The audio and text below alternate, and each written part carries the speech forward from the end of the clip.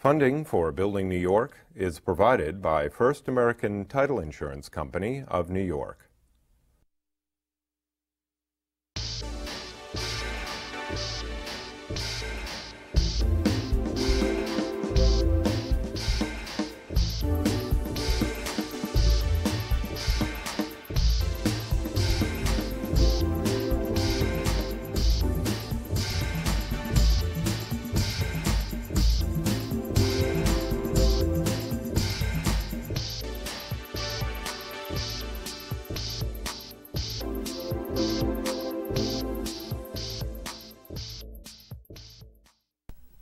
Welcome to Building New York. My name is Michael Stoller. Everybody wants to own real estate in New York. And last year, Bob Knakal's company, Massey Knakal, sold 579 properties, building sites, and a variety of properties for a sum total of $1.75 billion. Imagine that amount of money sold on properties in the city of New York. Today I'm lucky to have the chairman and co-founding partner of Massey Knakal Realty, Bob Knakal. Thank you, Michael. It's a pleasure to be here today. How does a guy who grows up in Maywood, New Jersey, who plays baseball in Maywood, goes to the Wharton School of Business, decide to get involved with real estate? Well, it was completely by accident, and I feel very fortunate because real estate, for most people, is a career that is a second, third, or fourth career. And I was very lucky because at the Wharton School in 1980, during my freshman year, I wanted to be an investment banker just like every other student at Wharton wanted to be. So you wanted to be Gordon Gekko, Michael Milken, and you really felt this is where you were going to be. Exactly. Wanted to be the next crappy real estate. That was the market. Right. So I thought that to help my investment banking career, it would be nice to have a summer job that would look good on my resume.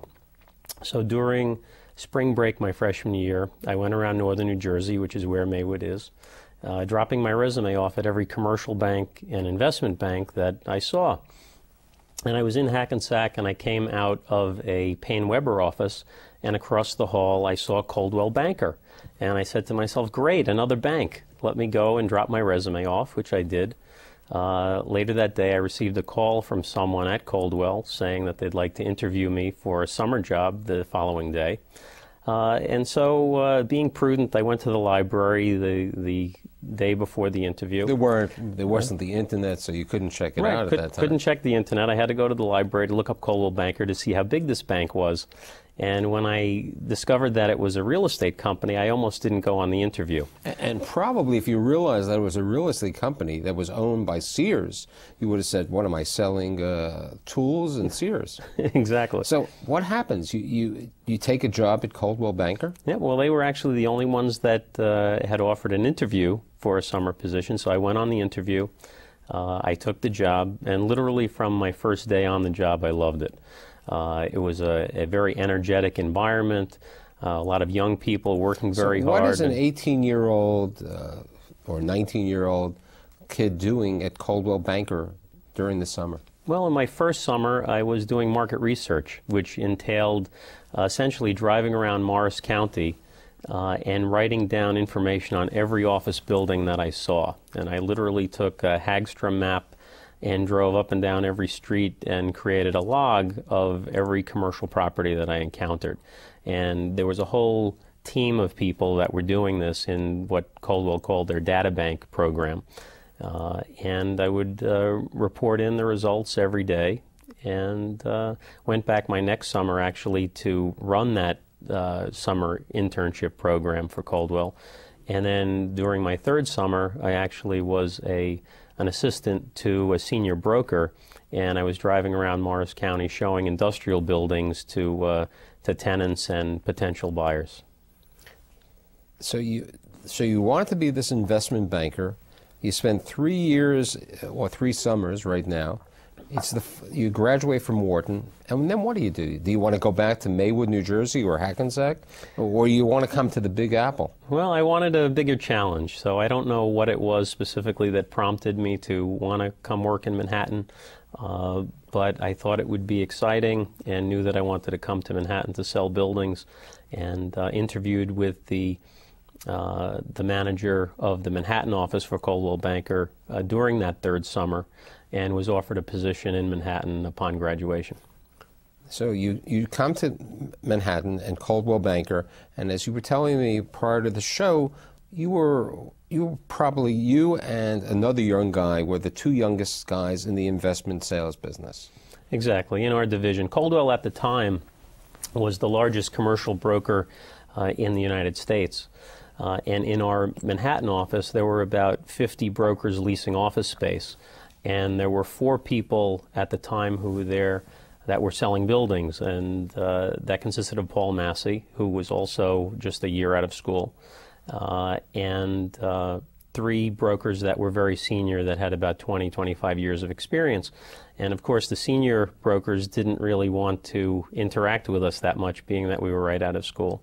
So from the second day on the job, Paul and I decided that we would work together, become partners, which is really an amazing thing to think that for 22 years I've worked with Paul for 12 hours a day, 6 days a week, and I've never had a fight or an argument with him. So it's really been a very fortunate partnership for me. And when did you and Paul decide, and look at the organization that you've done, you're rated #1 by CoStar in the sales of smaller properties in the city of New York. When did you decide that it was time to go out on your own? Well, I've always been very entrepreneurial by nature. And after a couple of years of successful brokering, Paul and I had thought about the idea of potentially starting our own business. But we really liked Coldwell Banker a lot. And Coldwell Banker is now CB Richard Ellis, of course. But we liked the people there very, very much. So rather than leave, what we did is we made a proposal to senior management to make our division a separate profit center within the company. So at the age of 24, and Paul was what, a year older than you? 26. 26. The two of you, the hotshots over here, go to Coldwell Banker, which is still owned by Sears at that time, and you say, I want to go out there and we want to run our own division. What happened? Well, we put a business plan together, and we didn't get any response. We submitted the business plan to our immediate boss, our regional manager, and the president of the company. And in retrospect, I can understand why they wouldn't make a special deal for 2 young kids who only had a couple of years in. But we didn't get any response, and we thought we would start our own company. We went to Chemical Bank thinking that we had a good track record and the bank would lend us the $500,000 that we needed to start the business. And of course, when we spoke to the bankers, they laughed at us, saying, well, come back to us after your business has been operating for 3 years and maybe we'll give you a couple of bucks. And you know what the interesting situation is?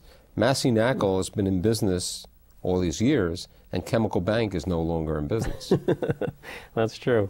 That's true. You were telling me how, you're the chairman of Massey Knakal, and why wasn't the K before the M?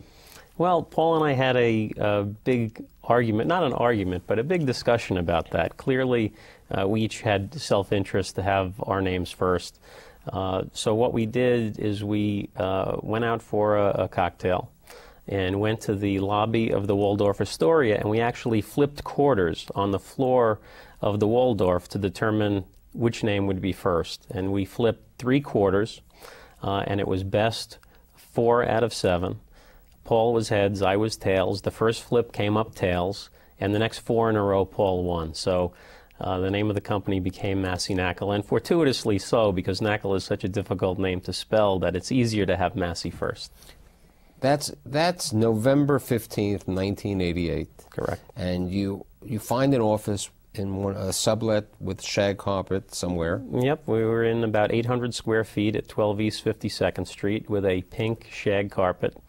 And our entire office furniture setup cost us about $1,000, which we had, I guess it was 3rd or 4th hand furniture at that time, but that was our start. What happens in 1989? Well, in 1989, the market started to turn.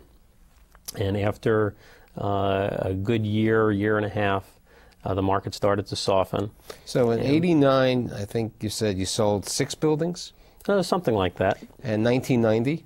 1990, we sold 3 buildings. And 1991? Probably 2 or 3 again. How were you able to, I mean, this was a difficult time for the real estate world, and you have 2 young guys who have really, your income is predicated on what you sell and what you can do. How were you able to finance your business during this period of time? Well, we were very industrious and actually went around to every bank in town getting credit card applications. And fortunately, we both had very good credit, but we were able to get credit lines up to about $60,000 on personal credit, and had to draw against those lines completely to pay the rent and keep the lights on and pay our secretary and that kind of thing. So we were in debt quite substantially for the first time in 1990, and we were able to dig ourselves out of that hole with a couple of transactions. And then about a year later, the same thing happened, and we ran those lines up again and still were unable to pay the bills. So very fortunately, a gentleman named Jack Holler was nice enough to lend us $75,000, which we needed to keep the business going. And we had actually gone to a client of ours who we knew was very, very wealthy, a gentleman with a 9-figure net worth, and asked him for $75,000 to keep the doors open. And he was nice enough to offer us the $75,000, provided we gave him 50% of the stock of our business. We didn't think that's what happens when you're in the real estate business. You have to take collateral. That's right. We didn't think that was such a good idea, so we actually offered Jack 25% of the stock in our business for the $75,000 loan. And he was very, very nice to us, and he said, guys, I'm going to give you the $75,000, but I don't want the stock in your business, because there's going to be a day when you're going to be very successful and you're going to regret that you gave me the stock. And in his honor, our Salesperson of the Year award in our Queens office is named after Jack, and I'll always be very indebted to him for bailing us out at that time. Now, you told me that 1992 was really, something happened. There was a change. There was a building that was owned by a finance company in foreclosure, and you did something with it. Tell my audience a little bit about that. Well, that was a transaction that I'll never forget. It was 3 buildings on East 50th Street between 2nd and 3rd Avenue. And they had been foreclosed on, which there were a number of foreclosures going on at that time. They were foreclosed on by Rosenthal and Rosenthal. And Mr. Rosenthal had retained us to market and sell those 3 buildings.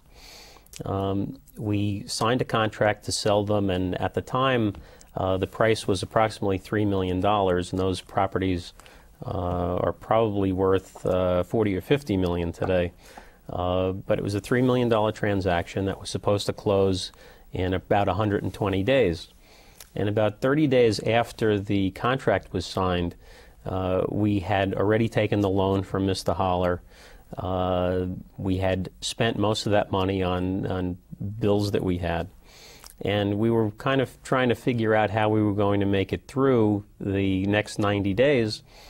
And I returned to the office, and I got a call from Stephen Rosenthal, Mr. Rosenthal's son, saying, "Bob, where are you?" And I said, "What are you talking about? I'm in my office." He says, "Well, get over here. I have a check for you. We closed the transaction today. The buyer decided to close early, and I have your commission check."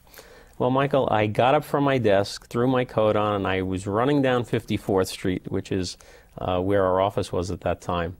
And Paul happened to be getting out of a cab. And I saw him on the corner of 54th and 3rd, and I said, Paul, you won't believe it. The 50th Street transaction closed, and the check is waiting over at Mr. Rosenthal's office. And we both started jumping up and down, hugging each other, and that was the transaction that got us out of our debt.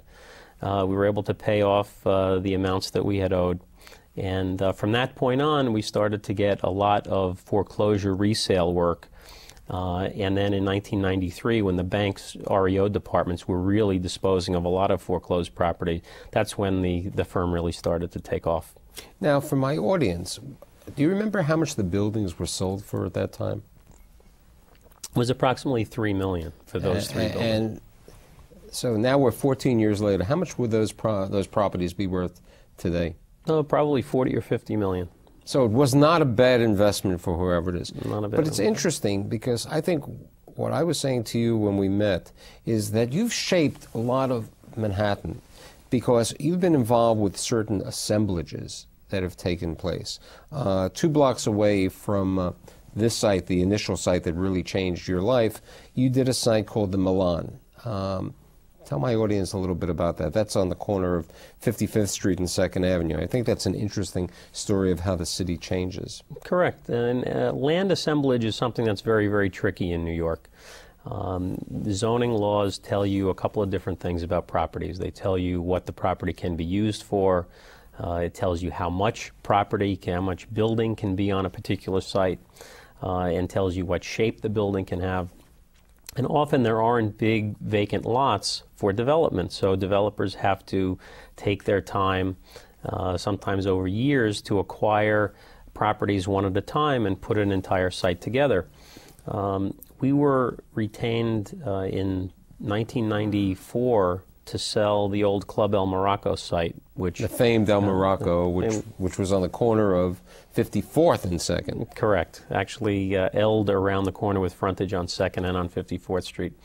We were retained to sell that property, and there were some very interesting assemblage opportunities there. And what started out as a $3 million sale of one property resulted in a 9-year project that involved 11 properties with tenant buyouts, air right acquisitions, and resulted in what is the Millennium, a top quality condominium building. The Milan. Right. And then about a block away, to talk about another assemblage, you did an assemblage for the Knakal properties. Correct. That's on the southeast corner of 53rd Street and 2nd Avenue. That's another assemblage that consisted of, I think it was 5 or 6 buildings, and took us about 4.5, 5 years to complete. And recently, you did another interesting assemblage because 6th Avenue has really changed. When the zoning was changed a couple of years from the flower zone, there were never residential apartment buildings. But recently there's been something, and you, just as late as 2 weeks ago, you did another assemblage on 6th Avenue. Right. We sold the entire westerly block front on 6th Avenue between 30th and 31st Streets, which was another very interesting transaction because it started out as just the sale of the one commercial building at the southwest corner of 31st and 6th. We were able to convince the adjacent landlord, which was the Bernstein family that had owned their property for about 60 years, to include the air rights from their properties on the balance of the block and one parking lot that they had to the west of the property that we were selling. And that marketing process led to a price for that component part of the site that was intriguing enough that the Bernstein family said, well, if we're getting that much for this small portion of our air rights, if the price is right, we might as well sell. Right. So what ended up, what started out as a $25 million transaction ended up as a $117.5 million transaction. So somebody bought a block front or a half a block front. An entire block front. An entire block front for $117 million. Right. Or basically $350 a developable foot? Approximately about $352 a foot, correct. Since Massey Knakal has been in business, how many buildings do you think you've sold and how many assemblages? I mean, if this year you did $1.7 billion and 579 properties, how many would you say? Well, I think as the entire history of the company, over 17.5 years or so, we're probably narrowing in on about 3,000 properties sold. It's really been these numbers of 579 buildings, and the year before I think it was 400 and something. These are very, very large. We've had tremendous growth in the last few years. But in the early years, like we mentioned, in the early 90s, it was just a handful. So I think we're closing in on about 3,000 properties sold, and that's probably somewhere in the $6 billion range. You know, a lot of people who are in your investment sales business always have that desire to own real estate. And you only represent sellers. Buyers love you because they know you have good deals. But why haven't you or Paul ever been a purchaser, an owner of property? Well, we think it's a conflict of interest for a broker to be purchasing properties also, especially as a seller representative. Let's assume that I'm retained to sell a property and I know that you're a buyer and you know that I'm a broker as well as an investor. If I said to you, Michael, I have a wonderful building for you to look at on Madison Avenue and 38th Street, the first question you're going to ask me is, Bob, if it's such a good property, why didn't you buy it? So we think that there's an inherent conflict of interest in being a buyer and a broker. So we've stayed away from that and try to remain very, very specialized in what we do, and that is only representing sellers, only representing them on an exclusive basis, and focusing all of our energy towards obtaining the highest possible price for the clients that have retained us. Prior to the show, we were talking that you said 9/11 changed your business. What happened after 9/11, the tragic events of 9/11? Yes, well, subsequent to 9/11, a number of real estate companies were letting people go. There was an anticipation that the leasing volume would slow down, that sales volume would slow down.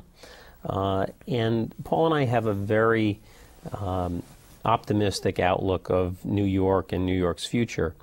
And we were very contrarian in our thinking and went on a large expansion at that time. We hired somebody to run our human resources department and started aggressively expanding and hiring people.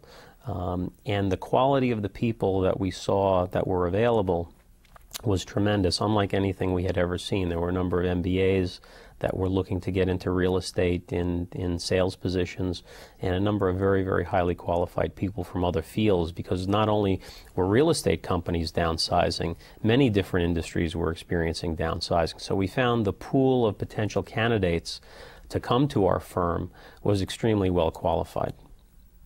And now, it was originally the two of you and a secretary. Today, how many people do you have? We have 185 people. In 3 offices. We currently have offices in Manhattan, Queens, and Brooklyn. We're currently looking for space in the Bronx because we have a dozen brokers that work out of our Manhattan office that cover the Bronx, but we like to be in the markets that we're serving.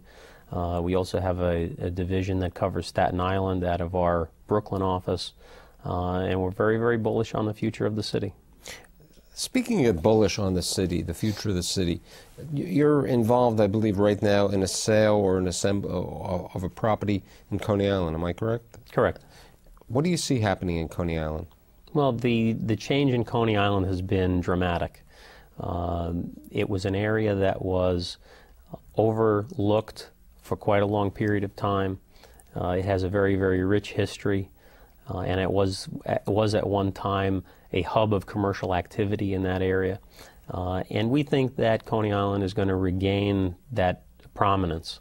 And so there has been a lot of development activity, a lot of both speculation in terms of what's going to happen and tangible plans that are in process. And we think the future of Coney Island is very bright. You've also been on the forefront of Harlem, the resurgence of Harlem. Many people always ask me, where do I see Harlem? And I'm a true advocate of Harlem. What do you feel about Harlem and the Bronx? I think those are 2 areas that may have major growth. Yeah, 2 very fascinating areas, actually. We've seen a resurgence in Harlem that goes way beyond new development on 125th Street. Most people talk about that, but what they don't really talk about so much is the fact that there are condominium projects being developed all over Harlem, that vacant land has tripled in value in the past 2 years, that there are a lot of people moving into Harlem from both outside of New York City as well as other boroughs, people from Queens and Brooklyn wanting to move into Manhattan, and so they've moved into Harlem because it's more affordable than Manhattan south of 96th Street. And so the future is very, very bright for Harlem. With respect to the Bronx, we believe that the Bronx is the borough of the future. If you look at the Bronx relative to its location, its juxtaposition to Westchester, to New Jersey, to the other boroughs, it has tremendous infrastructure. It has relatively affordable values, and we believe that city planning has and will continue to create incentives for zoning changes, for development. And city planning has done a wonderful job of creating the incentive to develop areas that have tremendous potential for development. And we believe that in 20 years, if you take the Circle Line around Manhattan, you're going to go past the South Bronx and there'll be high-rise residential buildings there and condominiums with tremendous views of New York City. And we think that the potential is tremendous in the Bronx. You're 43 years of age. You're going to be around in 20 years. Where do you see your company? And another question, would you want your son or daughter to be involved in the real estate business? Okay, well, I don't have any children. I hope to at some point, but if I did, I don't think I'd want them to work at Massey Knakal. I wouldn't mind if they got into the real estate business. I think it's a fascinating business with tremendous opportunity, but I think it's important for children to kind of make their own way in the world. With respect to where I see Massey Knakal in 20 years, I know that Paul and I love running the business. We love selling buildings and probably will still be in that capacity in one form or another. And we'd like the company to continue to grow and expand and create opportunities for people to come in, maximize their potential, and do a good job. So I'd say that with what you and Paul and your people are doing is that you've been shaping the changing face of New York City, and you've really been building New York. And I'd like to thank you for being with me today and hope to see you again. Well, Michael, thanks for having me. It's been a pleasure.